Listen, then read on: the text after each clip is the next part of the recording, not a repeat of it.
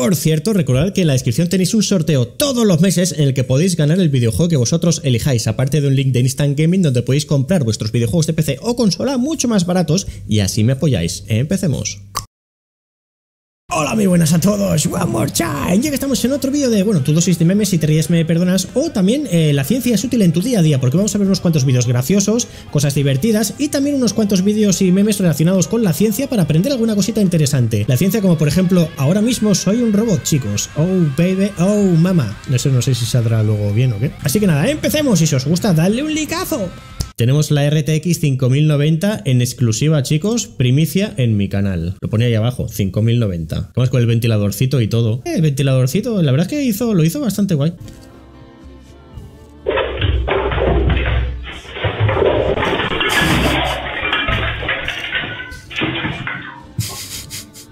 ¿Qué ha pasado? Me atacó la mopa. El mocho se volvió loco y provocó todo esto. ¿Va a tirar sodio al río? Bueno, no sé si lo sabéis, pero si tiras sodio puro al agua, explota. Va a tirar medio kilo.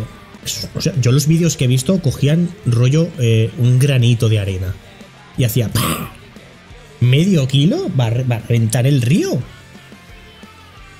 Aprendiendo con Vicio, ciencia, no tires sodio puro al río. ¿Por qué? Porque Oppenheimer estaría orgulloso.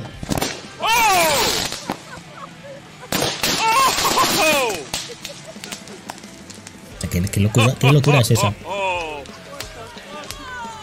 F por los pescados, F por el ecosistema. ¿74 años tiene este? ¿74 años? ¿Saitama? Mira, chaval. Los abuelos calisténicos. Buen nombre para una banda ahí callejera. Los abuelos calisténicos. 74 años, ¿sabes? 80 años. ¿Pero qué les pasa a los asiáticos? ¿Son como los elfos?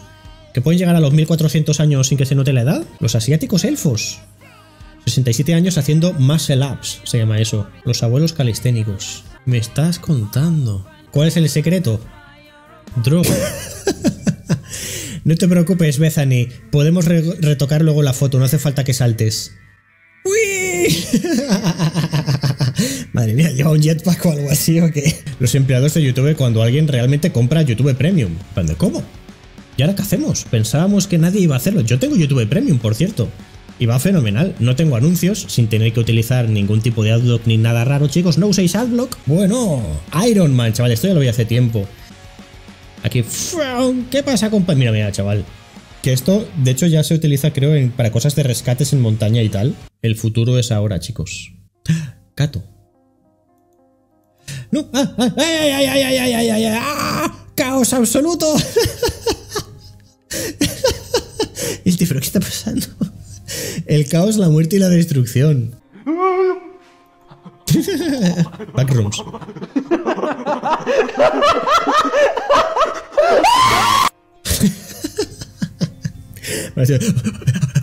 Por cierto, hiperventilación, ese señor ahora está desmayado.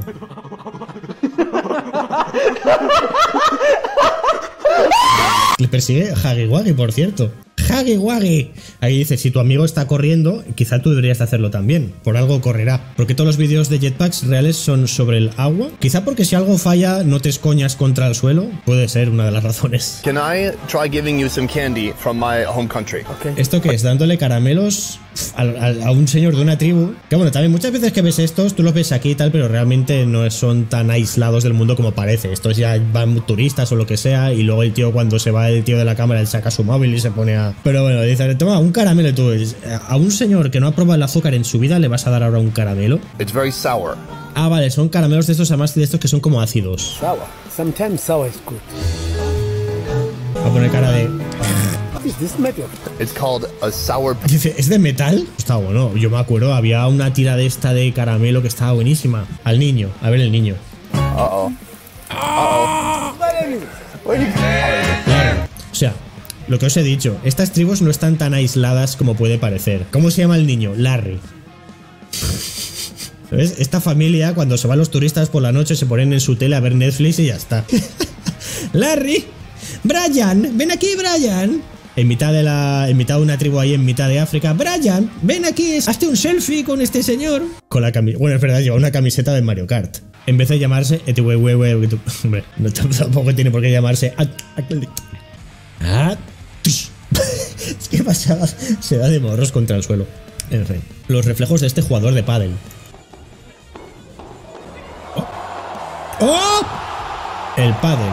El juego para los tenistas que no quieren correr. Es broma, chicos, ya están aquí todos los pijos ofendidos. Es broma, chicos, no solo tienen que ser pijos. Ganándome enemigos en el mundo. Métodos para dormir. Puedes contar ovejitas, hacerte ahí un... no sé, ¿esto qué es? No sé, hacerte algo caliente, pastillas para dormir, o, como dijo Vladimir, te ves un capítulo de una serie y a dormir. ¿No era eso? No era eso. Leche caliente. Leche caliente, ya, pero es que me he quedado. ¿Y esto de aquí qué es? ¿Una rama quemada encima? ¿Una cola de gato seca? ¿Qué es esto? ¿La escalera de la piscina es verde? Qué raro. No, no es verde. Eso es el musgo que se ha ido acumulando. ¿Qué le está dando? ¿Con ácido sulfúrico? Bueno, es el salfumán. Ya ves. Claro, tú lo echabas y de repente echabas el salfumán, que eso me acuerdo que lo echabas, y de repente salían los vapores y un día esnifé los vapores de eso y eso que notas como te pica el cerebro. Eso que haces...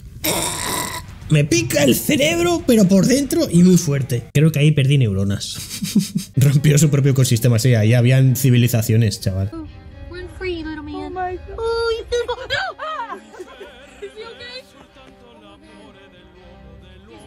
¿Va a venir un pájaro o qué? ¿Es un ratoncillo? ¡Ah!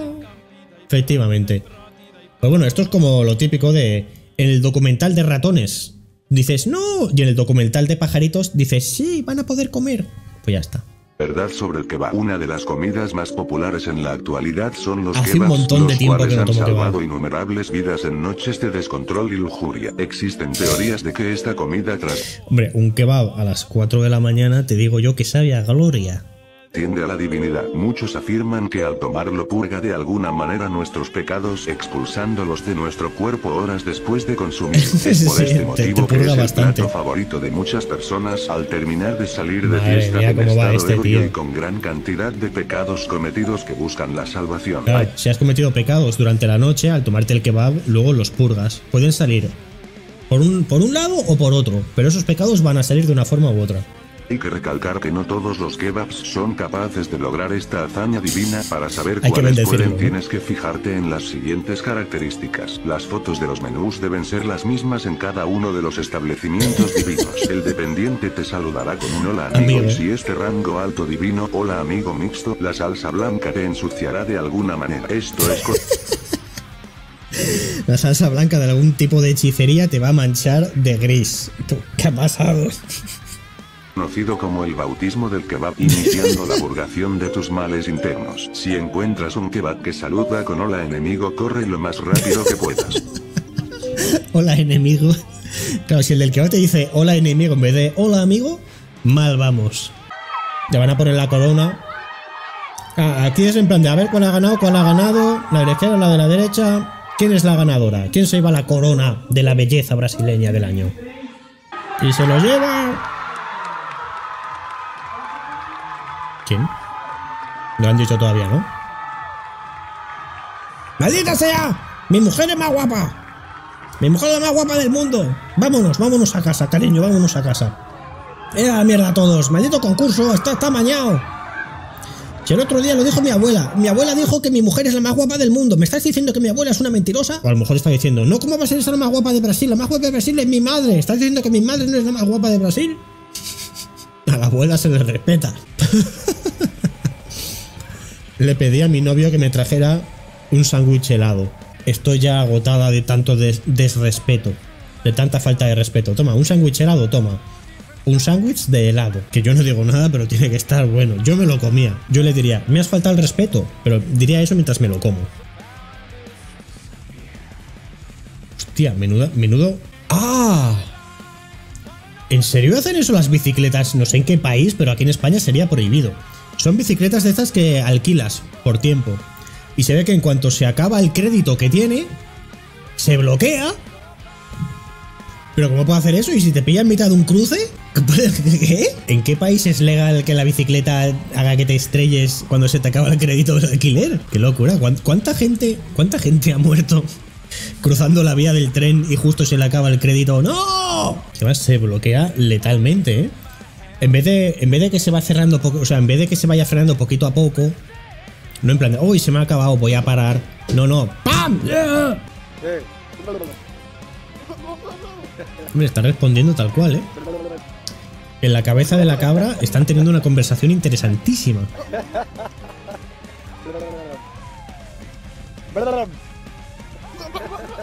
La IA de la cabra todavía no saca conversaciones con demasiado sentido, pero están trabajando en ello. Nvidia está trabajando en ello. Esto es una testigo de Jehová y se ve que el tío este va a hacer ¡sorpresa! Ok.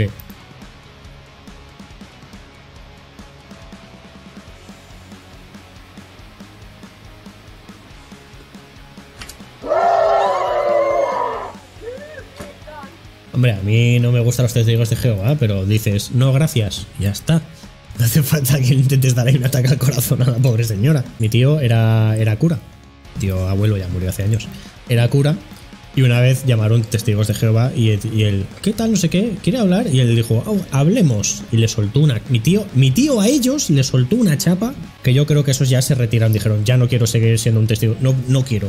Si me sale otro como este ya me jubilo. O sea, tenía sus cosas de... Ibas hablando con él, ibas por la calle con él y de repente te girabas y no estaba. Y era que él se había parado a explicarte algo, pero se había parado.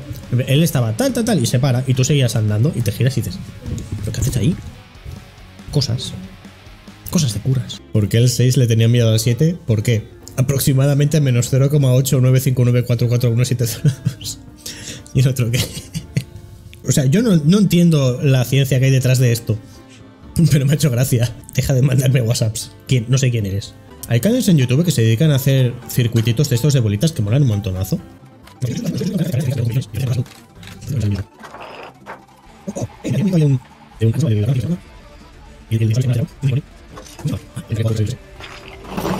Oh, baby.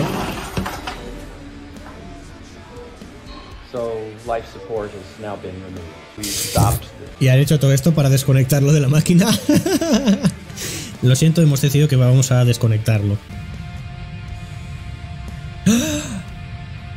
Se ha caído ya la freidora esta, o lo, bueno, freidora, o lo del esto que sale la sopa todo caliente. Ya en el otro. Espérate que si lo paso por las 4 salsas se me queda con saborcito bueno. ¿A que se le cae otra vez? ¿A que se le cae? No, menos mal. Bueno, menos mal, después de que se le 2 veces. Así es como sabes que ella nunca ha ligado con nadie. La chica, hola, ¿puedo sentarme aquí? Y él, sí. ¿Qué tal la noche? Bien. Está mejorando.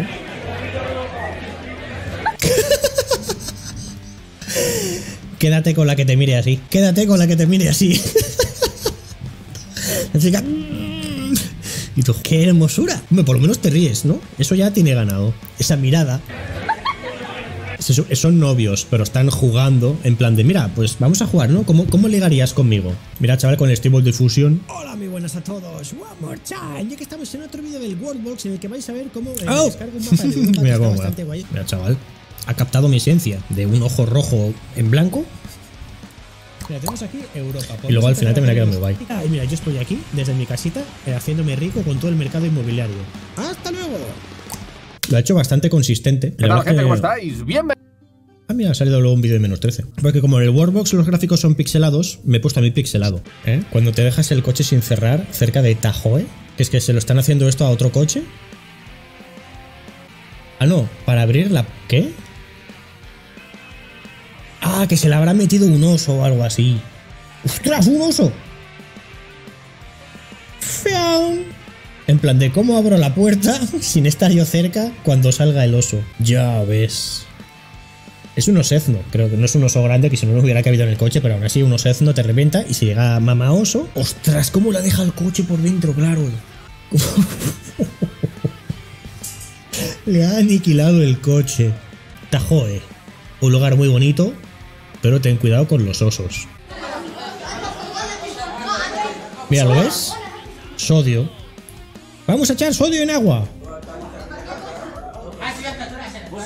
Bueno, no sé si eso es sodio, pero si explota será que sí. ¿Vale? Pero eso no debe de ser sodio porque no ha hecho todo el fuego de una. Eso va a reventar, por cierto. O sea, no ha explotado. ¡Ah! Puede que sí que fuera sodio. ¡Libertad! Bueno, mira, mira, chaval.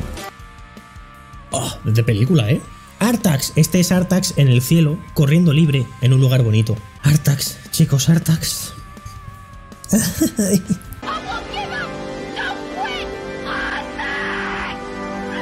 Artax, si habéis visto la historia interminable y no habéis llorado viendo cómo Artax se quedaba atrapado en el... ¡Artax! ¡Qué recuerdos! ¡Qué malos recuerdos! Pues este es Artax corriendo ahí por la playa en el cielo, feliz. ¿Esto qué es? El único método para limpiar las ovejas que tienen los nómadas de Kazajstán. Pues lanza a la oveja lo más lejos posible de la orilla para conseguir el propósito de limpiar la oveja. ¡Ah! Claro, cuanto más tarde en volver, más tiempo ha estado en el agua, ¿no? ¡Yo te quería! ¡Ah! No tendré miedo, no me apartaré. Confío en mi compañero.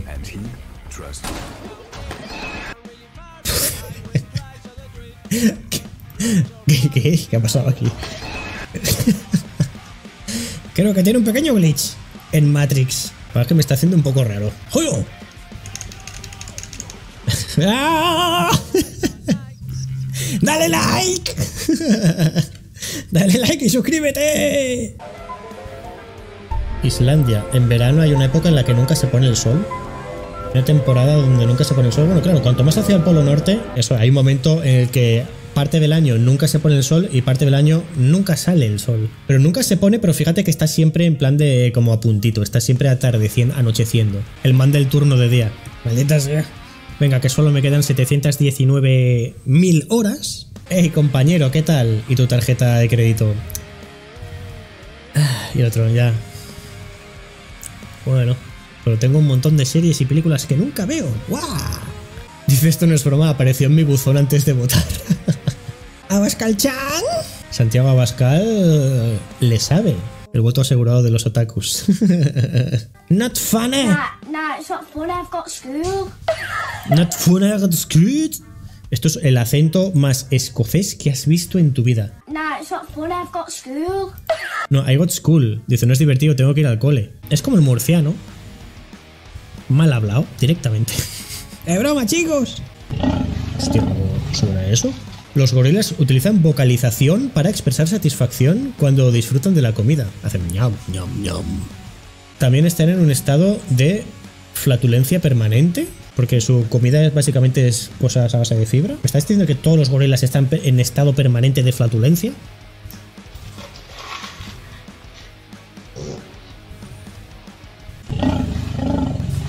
Madre mía, eso es la moto intentando arrancar. Eso es una Harley Davidson parada en el semáforo esperando a que se ponga verde.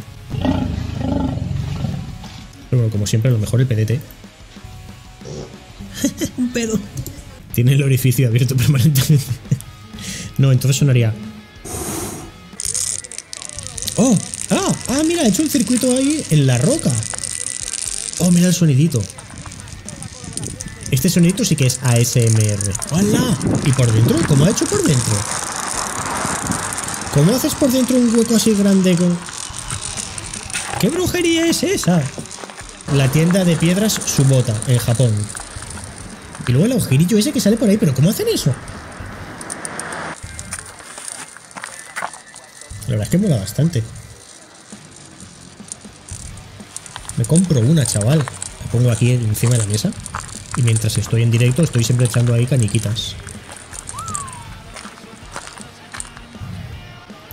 ¿Qué pasaba? Y hasta que va a llegar este vídeo. Si os ha gustado y queréis más, dale a like, suscribiros para ver futuros vídeos. Y como siempre, ya nos veremos. One more time. Oh yeah.